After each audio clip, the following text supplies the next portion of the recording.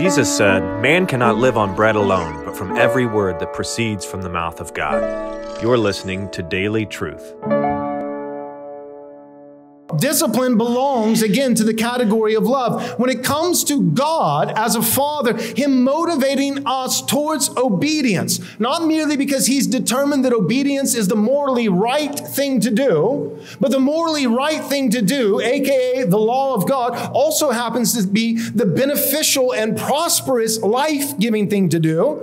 Meaning God gives us His law not just because it's morally right, but because it's good. And it's not just good for God and His glory, but it's good for man and our well-being. God motivates us towards this law, which is both right and good. He does this through promise, good news, and threats of judgment, bad news.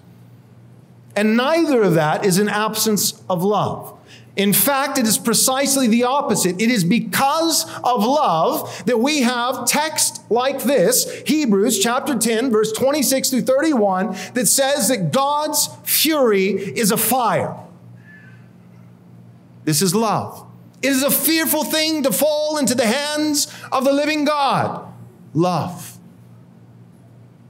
This is love. This is to warn us that we would flee.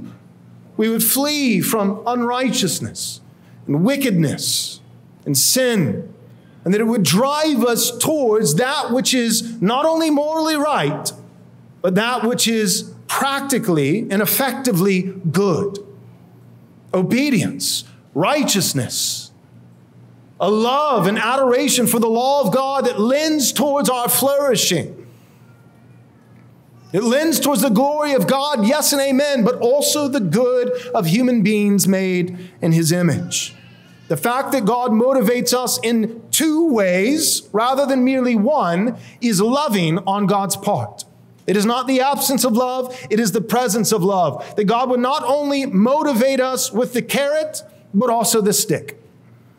That God is going to motivate us in a thorough manner to see to it that none of His children would perish and be destroyed.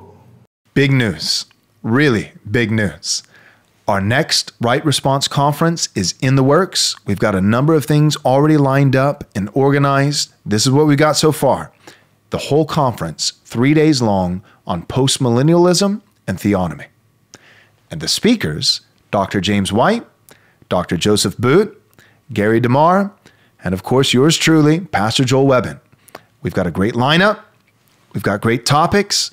If you want to find out dates and location and registration and anything else, go and visit our website, rightresponseconference.com.